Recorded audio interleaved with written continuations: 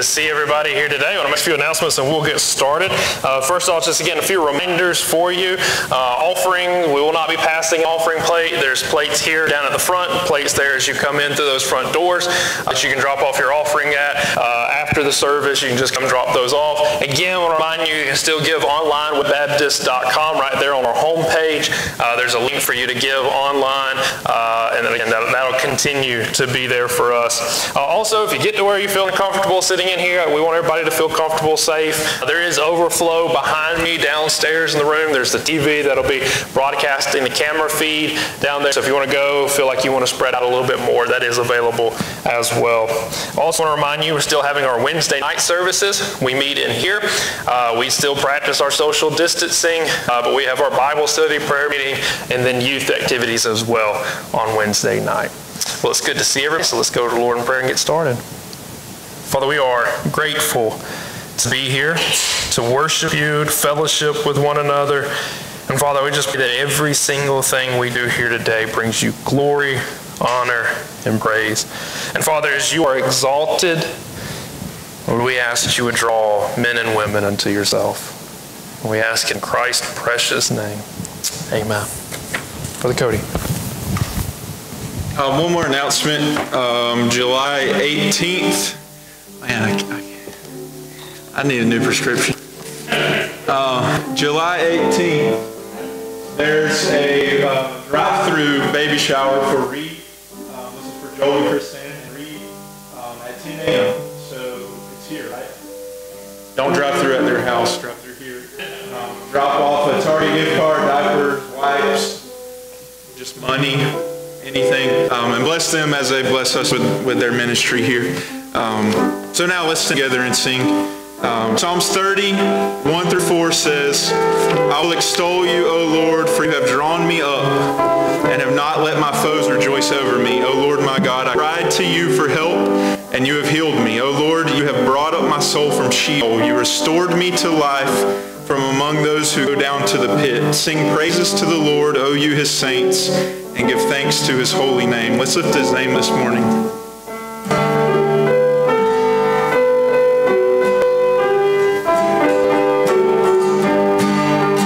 I'm so glad Jesus lifted me.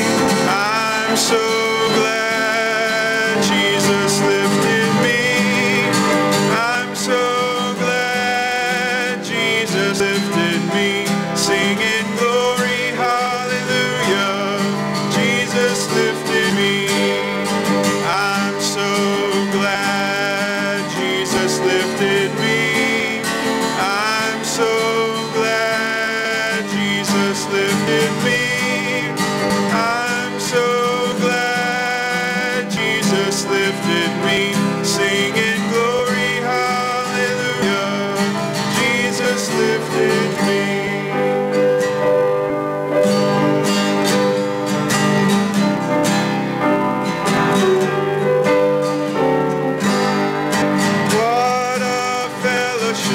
What a joy divine leaning on the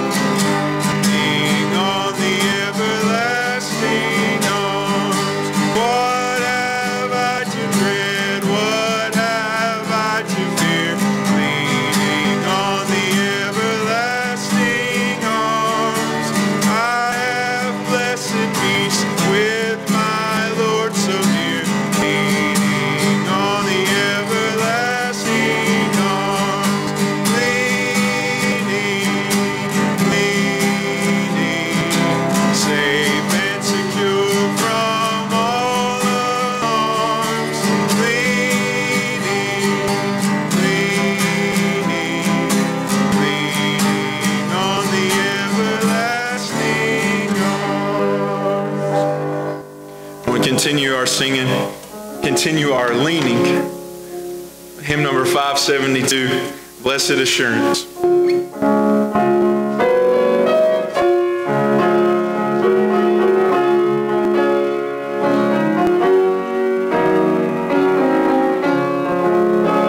Blessed assurance, Jesus is mine.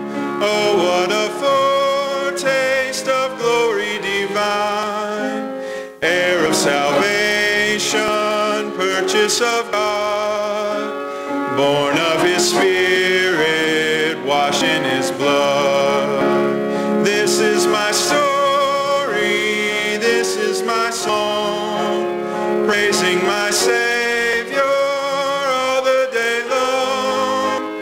This is my story, this is my song, praising my Savior all the day long. Perfect submission, perfect delight, visions of rapture now burst on my side. Angels descending, bring from above echoes of mercy, whispers of love. This is my story, this is my song, praising my Savior all the day long. This is my story, this is my song, praising my Savior all the day long. Perfect submission, all is at rest. I in my Savior am happy and blessed, watching and waiting, looking above, filled with his goodness, lost in his love. This is my story, this is my song, praising my Savior all the day long.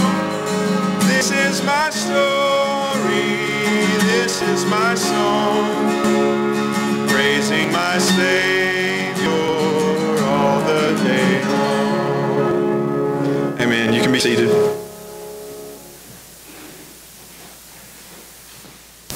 Share our passage with you today out of Hebrews chapter 10, starting in verse 19. Hebrews 10, verse 19 says, "Therefore, brothers, since we have confidence to enter the holy places by the blood of Jesus, by the new and living way that he opened for us through the curtain that is, through his flesh. And since we have a great priest over the house of God, let us draw near with a true heart and full assurance of faith, with our hearts sprinkled clean from an evil conscience and our bodies washed with pure water." Verse 23, "Let us hold fast the confession of our hope without wavering, for he who promised is faithful.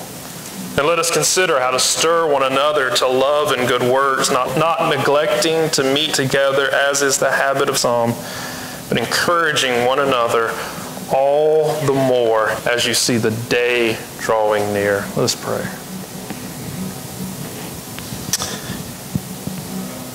Father, through song and word, as we exalt you, Lord, I just pray you would stir in our hearts a greater affection for you, a greater understanding of what you've accomplished on our behalf, and a greater confidence in Jesus Christ. Lord, move on our hearts and our minds, that our souls may be transformed. And we ask it in Christ's name. Amen.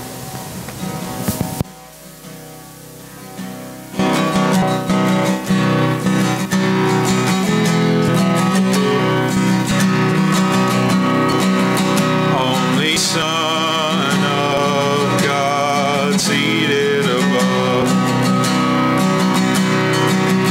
humble Son of man, showing your love. Your righteousness traded for shame.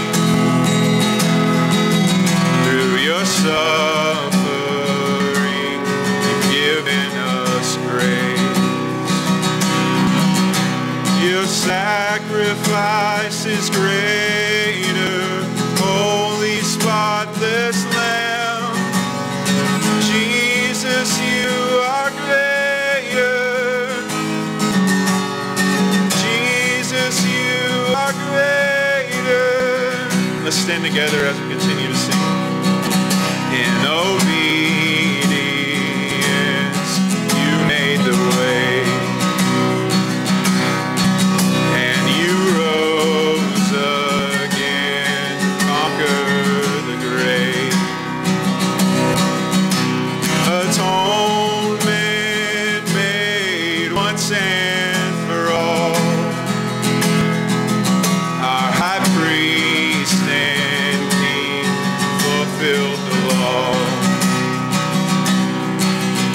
Your victory is greater over sin and death.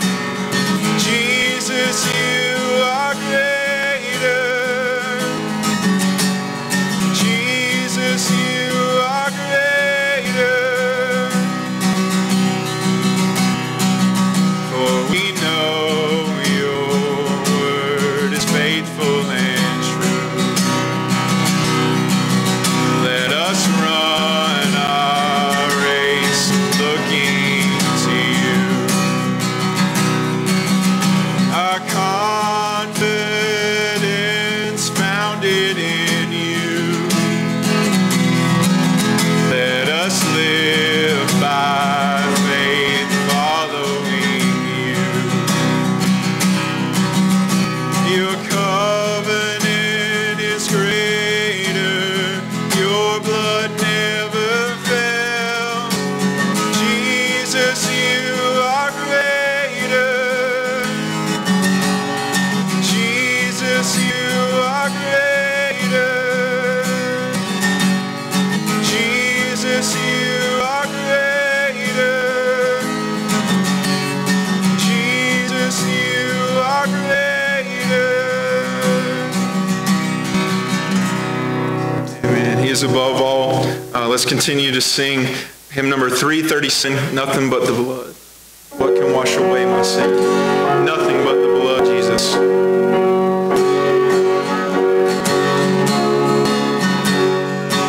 What can wash away my sin? Nothing but the blood of Jesus. What can make me whole again? Nothing but the blood of Jesus. Oh, precious is the flow that makes me white as snow. No other fount I know. Nothing but the blood of Jesus. Nothing can fully atone. Nothing but the blood of Jesus. Not of good that I have done. Nothing but the blood of Jesus. Oh, precious is the flow that makes me white as snow. No other fount I know. Nothing but the blood of Jesus. This is all my hope and peace. Nothing but the blood of Jesus. This is all my righteousness of Jesus. Oh, precious is the flow that makes me white as snow. No other fount I know. Nothing but the blood of Jesus. Amen. Let's pray. Lord, we thank you for this day. We thank you most of all for your blood, for what you did for us on the cross. We pray that our worship will be pleasing to you, not only in song, but in our giving and also in our living. I pray that we would live righteously and point others to you. I pray you continue to be with this service, that we would lift you up and glorify you as we look into your word. In Jesus' name we pray. Amen.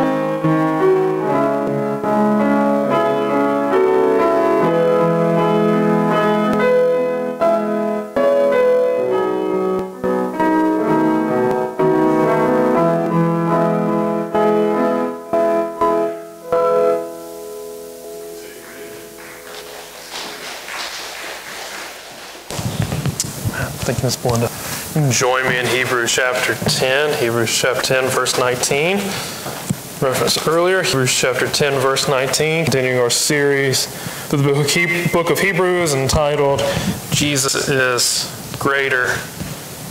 Hebrews chapter 10, verse 19.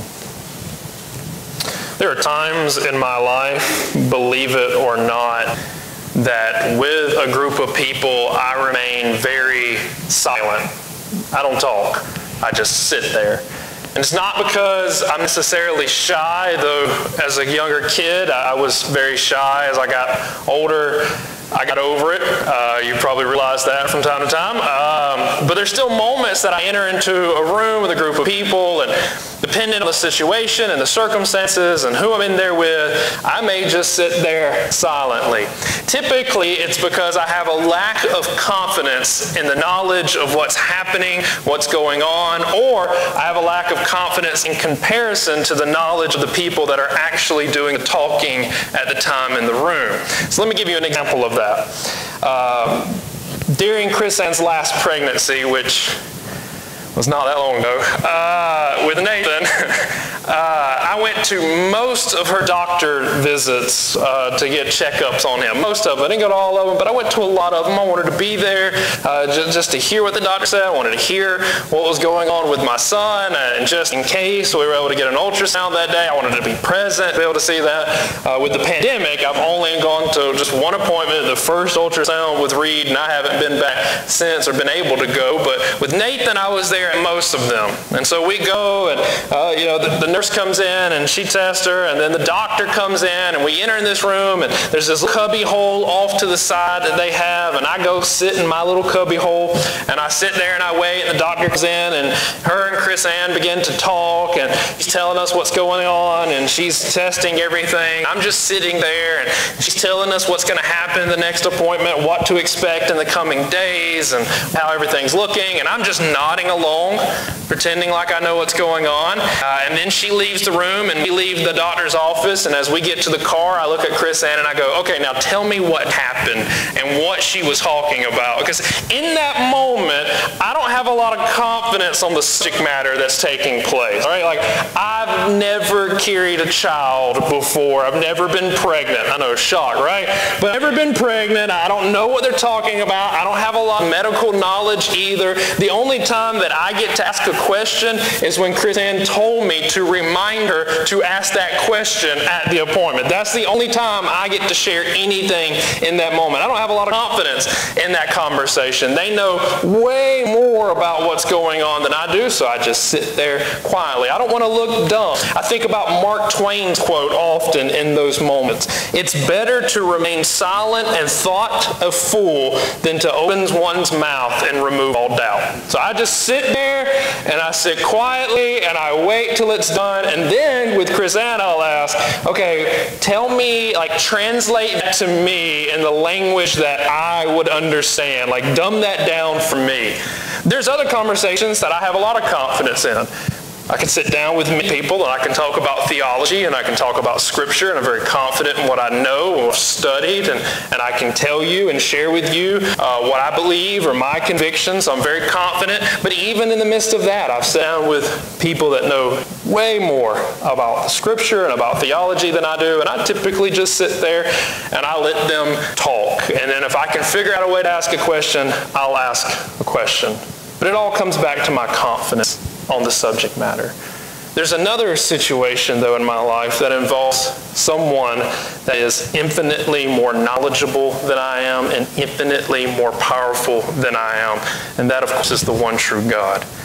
And the difference between my meetings with Him versus my meetings with the doctor for Chris Ann is that I'm able to go to this God who knows way more than a doctor, way more than I do, but yet I go and I speak to Him with great confidence. Not because of what I bring to the situation, not because of the knowledge that I have obtained, but simply because of who He is and what Christ has done on my behalf. And the author of Hebrews is drawing this early church to their confidence to boldly approach God, to boldly approach His throne because of what Christ has accomplished, not because of some sacrificial system, not because of their works and deeds, not because of the religiousness that they practice or the knowledge that they gain of Scripture, but simply because of what Christ has provided for us. So I want us to log that away today, that we have confidence because of Christ. We have confidence because of Christ. So there's a couple of things that breaks that down here in our passage. Right away there in verse 19, he begins to unload that for us. So he says, therefore, brothers, since we have confidence to enter the holy places by the blood of Jesus. Now,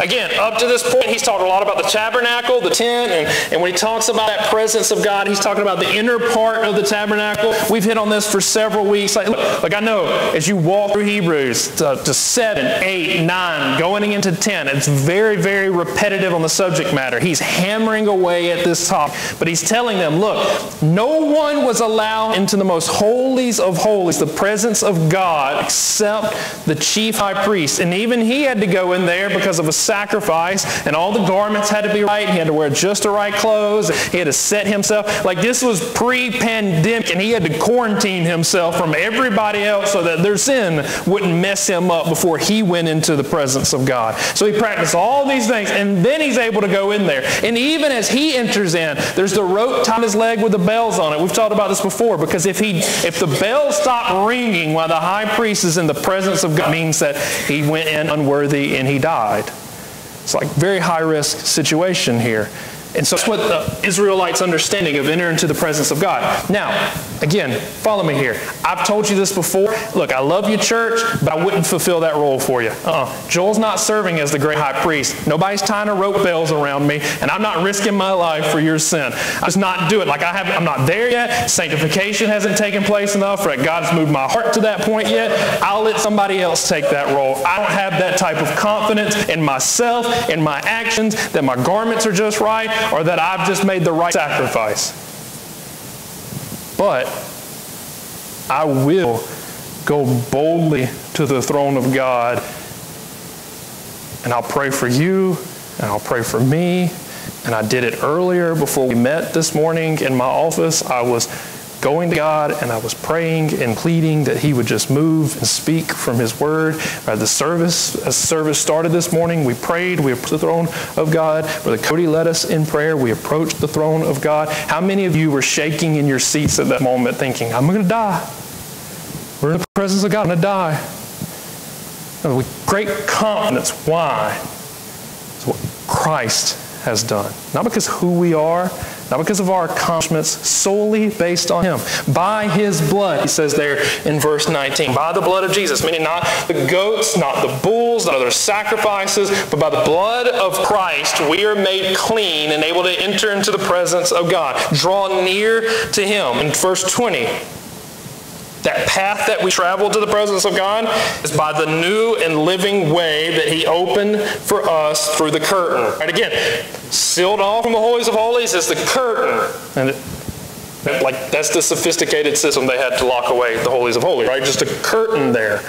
But nonetheless, everybody knew you don't pass through the curtain. You don't enter into that place. But what Jesus does in His death is He rips the curtain from the top to the bottom. The curtain is shredded so that we're able to access that. And it says the way is through Him. That's what Jesus says. I am the way, truth, and the life. And what else does He say? No one comes to the Father but through me. What is the path that we have access to God? It is solely through Christ. Only through the blood of Christ. So listen to me, what He's calling their attention to here is what many of us need to hear this morning. And it's something that we've talked about several times over the last few weeks. And as long as I get to serve as your pastor, you'll hear me talk about it over and over and over again because it's the gospel message. Your works and your deeds will never save. If you're sitting here this morning and you're going, I came to church, but boy, what I did this week sickens me. A couple of things. One, being sickened over sin is a good thing. It's called conviction of the Holy Spirit. That's good. All right, that's a sign that God's at work in your life. Two, the blood of Jesus is still sufficient. Still sufficient. We're not gathering here because we want to be better, or we're not gathering here because we're wanting God to bless us, love us, or keep us. There's some hogwash messages being preached all throughout our country that people are gathering in churches and hoping that God would just bless them with riches and health and wealth and on and on and on. It's not why we gather here. We gather here in response to what Christ has done. But it's only through Christ that we access God. It's not our actions, not our deeds, purely by the blood of Jesus flowed from the cross that we're able to even pray to Him. It's the only way we pray to Him. So if you're a lost person here today and you've been praying to God, your prayers fall on deaf ears. God doesn't hear your prayers because you don't have access to Him. The only people that have access to Him is through Christ. The first prayer that He'll hear from you is the prayer of call of salvation. That's it. So if you're outside of Christ and you've been thinking you've been talking to God this whole time, no, you're just empty words. It is only through Christ that we have access to the Father. Only through Christ. And so the veil is torn and the way is open. And now, because of that, we can enter into the most holy of places with great confidence. And again, in verse 20, he says, He opened it for us through the curtain. That is, through His flesh, His death on the cross. Verse 21, and since we have a great high priest over the house of God. Now, again, we talked about this concept of a great high priest. The priest would intercede on their behalf. That's the one that goes into the holies of holies. That's the one that makes sacrifice so everybody may find forgiveness of sins once a year. There was other priests that would serve small sacrifices for all their other sins throughout the year. And then the great high priest was the one that was put into position to mediate a relationship between man and God. Jesus has now come in and taken over this position. He says, I'll mediate that relationship between you and God. I stand and I bridge the gap. Now think about that. Used to, it was a man who was born of the right tribe to take the position. It was just kind of his inheritance to hold on to that position as the great high priest. But instead, God no longer puts a man in that position, but He comes Himself as Christ to fulfill that role. Why Jesus comes as not only God, but He also comes as man, able to bridge that gap and fulfill that role as the great high priest. And so now we're able to have access to Him through Christ. So it's just kind of rebuilding this. So it's two things that he points out that we have here in this passage. Verse 19, we have confidence. In verse 21, we have a great high priest. We have confidence to approach Him because we have this new great high priest. So this is all a recap of the last few weeks, right? Last few weeks, 8, 9, 10, very repetitive. Everything that we've talked about, that's all of it into a nutshell there. So he's saying, remember this. So what do we do with it? Like, that's the gospel. Now what happens in our lives? And what's the result of this truth? What's the result of what he's doing? So there's three things that he says here. And they all meet with the phrase, and he says, let us. And so he's telling us, in response to what we have confidence to go before the throne, and we have a great high priest. So this is what we do in result of that. So that's how we're going to break it off. Number one, we draw near to God. We draw near to God. Verse 22. He says, let us draw near with a true heart and full assurance of faith, with our hearts sprinkled clean from an evil conscience and our bodies washed with pure water. So we draw near to God. How do we do that? We do it, he says, with a true heart. Think about this for a second. What he's saying here, how do you approach God? You approach Him as you are. That's how you approach Him. It's not, you don't have to be something else or change who you are, pretend to be something else. You just come as you are. We sing that all the time, but it's this truth.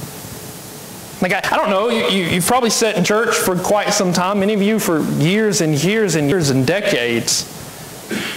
There's this draw, there's this stigma that all of us have to do the same thing or wear the same thing or act the same way.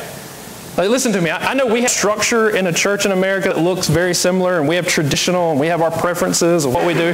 Let me tell you something. Church that's taking place in India looks vastly different than it does here. They sing completely different songs. They wear different clothes and outfits. They don't wear the same things that we do. They don't have the same setup or structure or buildings and facilities that we do, but they meet with God just like we do. You draw to Him just as you are. It all looks different in our lives. I struggled with that growing up in the church. I'd look at certain people and I would think, okay, I got to act like them and I got to do what they're doing in order to draw near to God, because they've apparently figured out some great combination or some steps, and let me go do those steps. You know what I'm talking about. Like, ever looked at the person that comes in with that giant, thick study Bible? And you just automatically assume that's the most spiritual person in the room here today, right? Have you ever thought about that before? Like, somebody looks like they just walked in the family Bible that used to sit on the coffee table, and you're just like, they got to be spiritual. Look how big their Bible is. I just can't believe it. I'll go listen to them. Or you'll hear people tell you, like, you got to get up every morning at the crack of dawn and you got to have a quiet time, you've got to journal, and you got to play soft music. That just doesn't work for me. Like, that doesn't fit into my preference. So some of you, it is get up early in the morning. Now, the preference for me, yeah, it's better if I get up before the household gets started. I like that. I prefer that. That's a time that I can set aside and I can pray and I can draw near to God. And there's other things go on in my life. Like, for example, some of you probably wouldn't want to go work out with me. I don't know, you might. I don't do a lot. But you may not want to, because, for example, a lot of times if you walk into where I'm working out, or if you're to listen to whatever I got on my headphones, a lot of times it's a sermon or an audio book. Like, that's what I listen to. Some of you are listening to some big time fast beat music, and I'm over there listening to a guy preach. Like, that's just a time and a moment in the morning. If I go to the gym, I like to listen to it, and that's just growth. I'm drawing near to God in that moment. I'm going to guess that Brother Cody over here sometimes picks up his guitar and plays, and he draws near to God in that moment. I can go grab it right now and I can play it. And God will probably push me further away if I try. Like, it's not going to do anything. It's not a special combination. His guitar is not special but it's something that he has, and a talent and ability he's able to draw near. It's going to look different. For some of you, it's going to be in the evening time. As the day is done, before you go to bed, you're able to reflect on the day and just spend time with God, reading His Word, getting into Scripture, praying, whatever it may be. Some of you prefer to do it alone. Some of you prefer to do it in groups of people. It's just going to look different. Some like to be outside. Some of you go, too hot. I'm staying inside, and that's good sense. But whatever it may be, those are moments that you draw near to Him. It's just going to look different for you. The music that you may play, the books that you may read, all of it's going. So when we talk about drawing near with a true heart, this is what I want you to understand. You don't have to be something you're not in order for God to love you and to keep you. You come just as you are, with the baggage, with the mess, with your preference, with your personality. You don't have to act different, you don't talk different. You just come as you are. That's what God is seeking after. Up to this moment, He's been telling you, I don't want your bulls and I don't want your goats. I want your heart. But the entire time they've been throughout the religious practices, and their hearts have been far from it. And again, the same temptation is for us. I mean, how many of you got here this morning and really just prayed and prepared your heart for worship today? It is easy just to show up because it's Sunday, pandemic's starting to die down or speed up, I don't know, depending on what news channel you listen to. But nonetheless, whatever's taking place, you go, all right, it's time to go to church.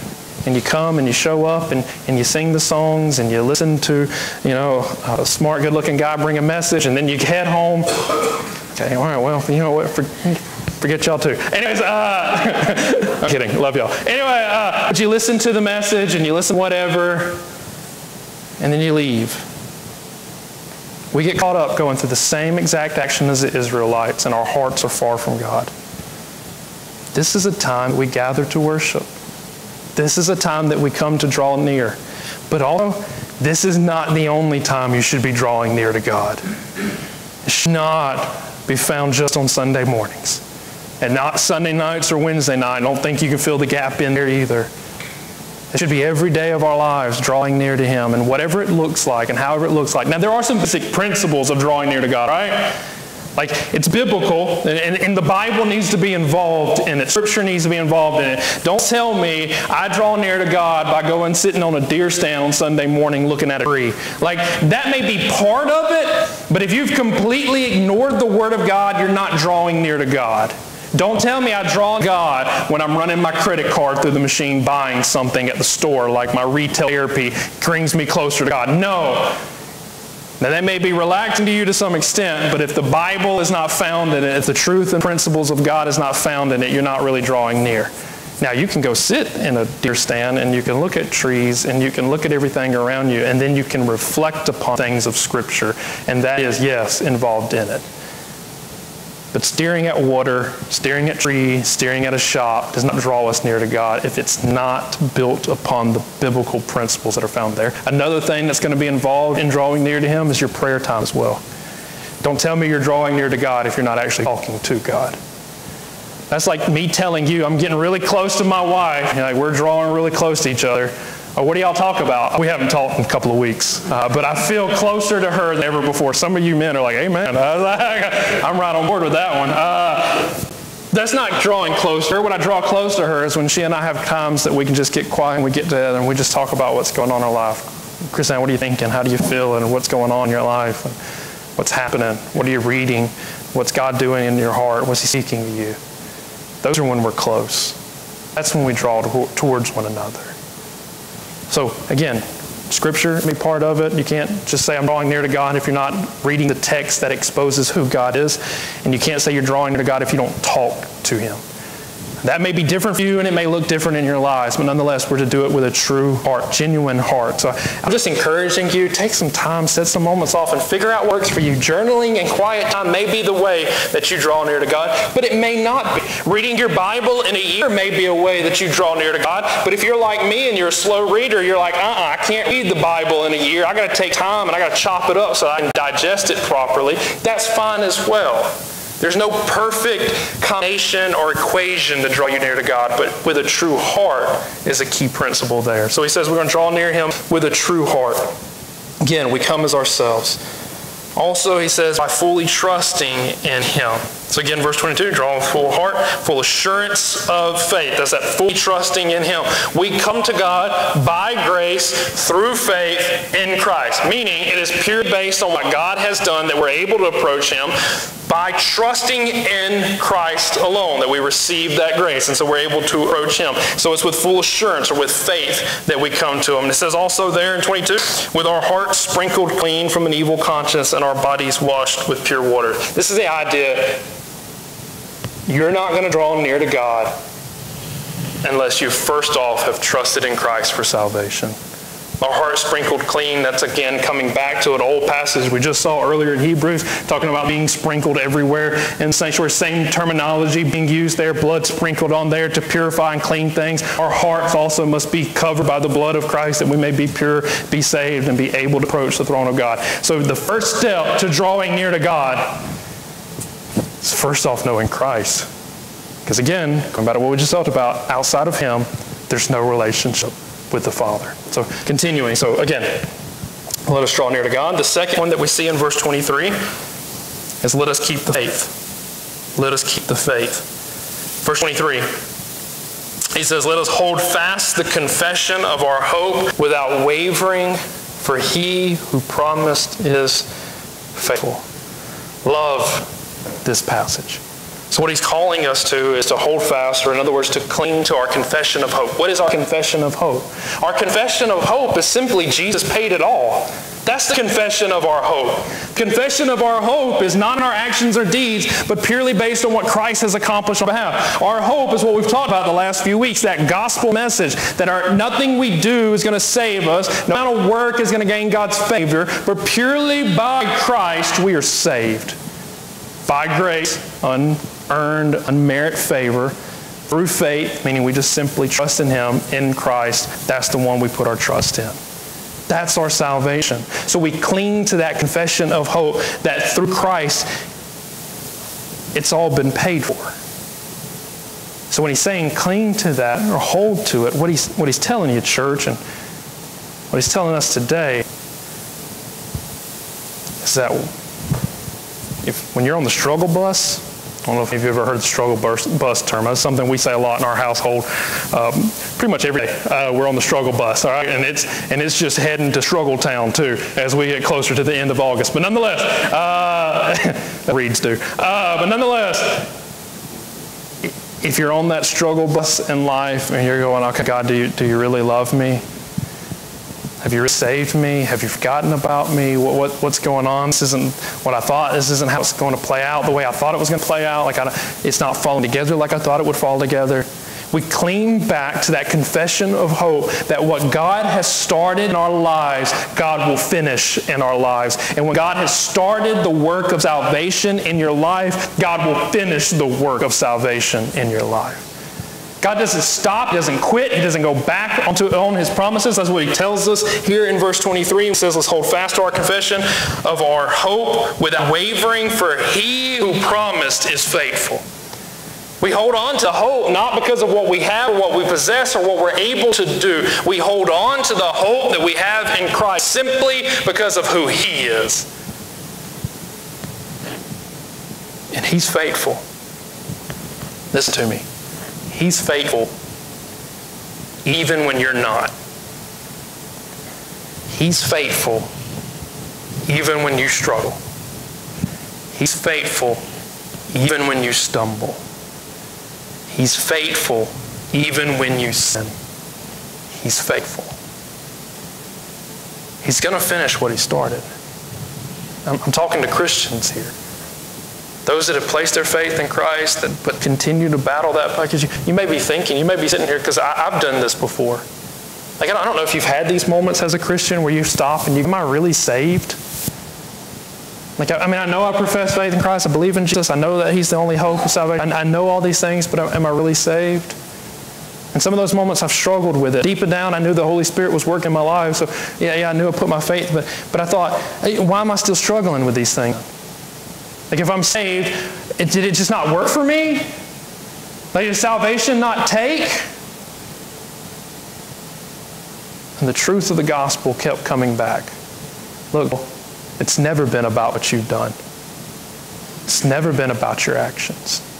It's never about your success or your strength. It's always been about His faithfulness. So if you're one of those sitting in that same boat going, hey, look, I'm still struggling. And when I say struggling, it doesn't mean that I'm intentionally walking in something. It means that I'm having something, but I'm wanting to get out of it, and I'm just still fighting that fight. If you've got that draw, if you've got that, what I talked about earlier, if you've got that disdain toward your sin and that struggle, that's a good thing. That's called the Holy Spirit at work to make you hate sin. If you get to the point where you stop hating the sin, then there's a problem that's taking place there. But nonetheless, if we have that hatred there, that is God still at work. That's good. And what He started in that moment of salvation, He's going to finish. Brothers and sisters, you've got to put more confidence in Him than you. Meaning, check this out, all back to Scripture here. It means your faith, your trust, your confidence is in Christ, not you. Every bit of confidence I have is because of Christ. I draw near to God. I spend that time in the Word of God because of the confidence I have in Him. And I'm able to keep my faith not because of strength, not because I did enough good things, not because I'm a pastor, but because of Christ. Because He's faithful. Finally, the last one He says here. He says, let us maintain community. Let us maintain community. Verse 24. And let us consider how to stir up one another to love and good works. Now, just think about that. What he's talking about church. How we stir one another. He's talking about community here. He's talking about building each other up, loving each other, encouraging one another, edification, all these key words that we throw in with church. That's what he's talking about here. He's talking about being part of a community. Listen to me. Part of the Christian walk is being part of a community of believers. It just is. So if you sit here and you think, well, I'm a believer, but I don't believe I have to be a part of the church. Like if you're watching this on the live stream and thinking about church right now, or maybe you're here visiting today and you've been thinking about church, but I'm not sure what to do. It is a lie to think that you can continue in your Christian walk and not be involved in the body of believers and community. First off, you were made for it. It's part of who you are. You were created in the image of a God who works perfect and has perfect fellowship in the Trinity. God the Father, God the Son, and God the Holy Spirit. One God who walks perfectly as three persons. You were created to desire such fellowship. You're not going to find perfect fellowship at Webb Baptist Church, because you're not going to find perfect people at Webb Baptist Church. The perfect church doesn't exist. All right, the Robert Earl Grice, some of you are familiar with him, a pastor in our area a very long time. I still distinctly remember one sermon he talked about. He said, there's no such thing as a perfect church, but if you ever find it, leave, because you'll ruin it. That's the idea of imperfect people entering into, there's no such thing. But yet nonetheless, out of that imperfection, we offer each other forgiveness because we know that we all are in the need of grace. So we just forgive each other and we keep pushing forward and we keep marching forward and we keep trying to love each other and love each other in the midst of, here's another thing. There's no such thing as a perfect marriage either, right? I was expecting more amens. Anyway, there's no such thing. Like the Disney movies have all fooled us. The romantic comedies have all fooled us. All the chick flicks have all fooled us. There's no such thing as a perfect relationship, a perfect marriage. Listen, there's no such thing as a perfect soulmate. It doesn't exist. So you're not going to find that principle in Scripture anywhere. What happens, what should happen, is a man that loves Jesus and a woman loves Jesus. They bond together and they say, we're going to love each other through it all. And they fight to do that. And they offer grace, just like Christ offers them grace when they fell. And they offer forgiveness, just like God offers forgiveness when they stumble. And they keep push forward to offer and extend that grace and mercy to each other, strengthen each other to gain a better understanding of ultimately our relationship with the Father. But we all desire such community. So part of the Christian walk is being part of a church, is being part of a body of believers. That's what he goes on to say in verse 25.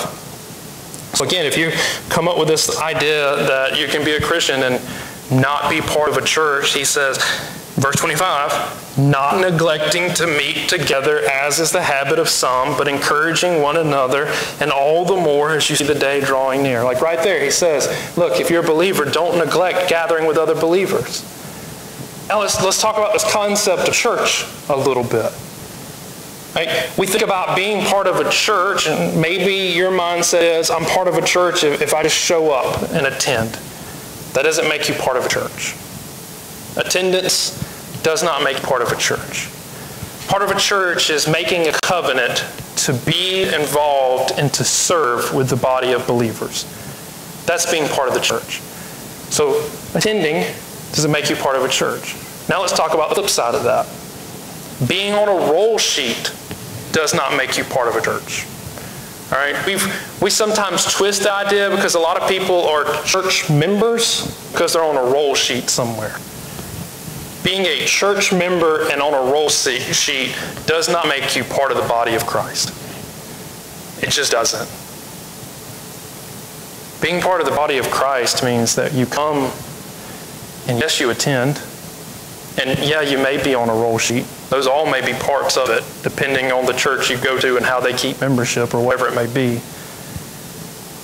Being part of a group of believers is when you gather with other believers and you worship together, you love each other, you encourage each other, and then you go and serve with one another.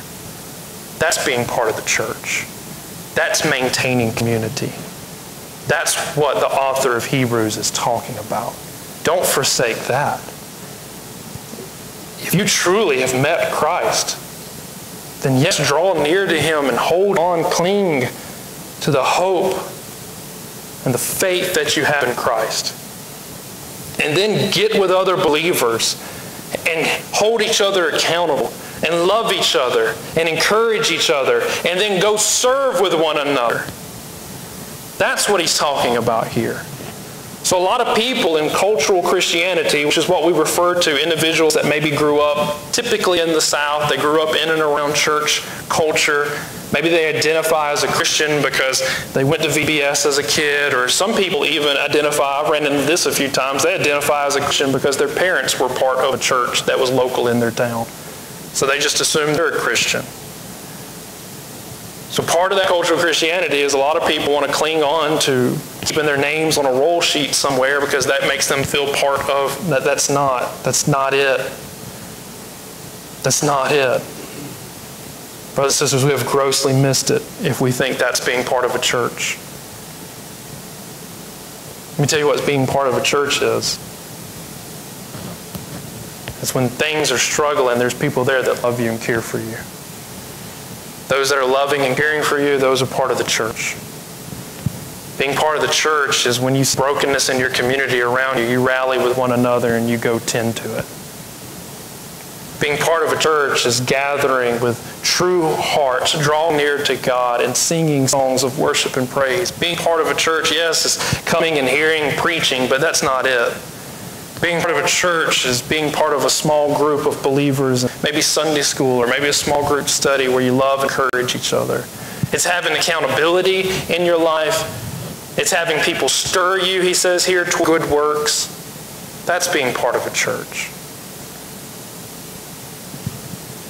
That's being part of a group of believers. May we be marked with those characteristics of Webb Baptist Church. May we be marked as a group of people that love God supremely and love our neighbors as ourselves, and it's evident with how we live our lives. But it first starts with the confidence that we have in Christ. The confidence that what He started in our lives, He's going to finish. The confidence we have in the salvation, and the confidence that we have that at the end of verse 25 when he talks about that day that is drawing near, and it may be the day where Christ returns, or it may be the day where our time on this earth ends. But I can tell you what, whether we talk about the rapture of the church or we talk about the death of Joel Laster, I head toward both of them with great confidence. Not because of my life, not because of a checklist I've marked off, or not because my name's on a roll somewhere here on earth, but because my name is on the roll that is in the Lamb Book of Life. I hope in that. I trust in that. And because that's true in my life, I'm part of this body of believers.